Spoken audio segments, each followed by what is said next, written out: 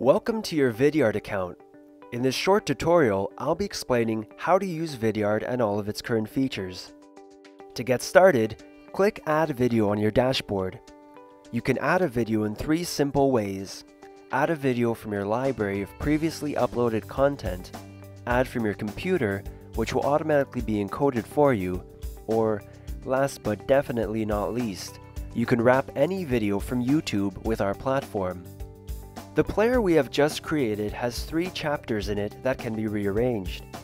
You can rename your player, choose or upload a custom welcome image, select and customize a skin for your player, as well as other specific preferences like autoplay, loop playback, and even display any content at the end of your video.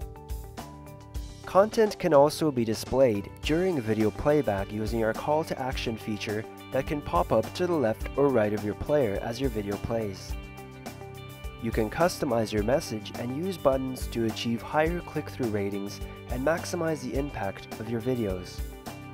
You can even push your videos onto your YouTube account and have all your analytics syndicated to Vidyard. Vidyard also offers 3 simple embedding options for sharing your video or inserting it directly onto your web page. You can even send this page directly to your developer.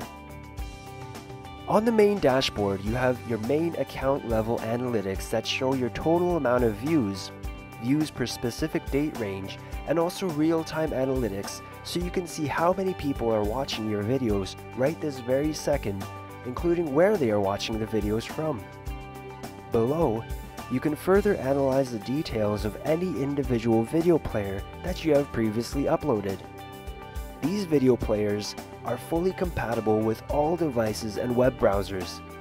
They are completely free of any branding and don't contain outbound links. Well, other than the ones you created yourself. That's it for our short tutorial. Feel free to contact us directly if you have any questions, and thank you for using Vidyard.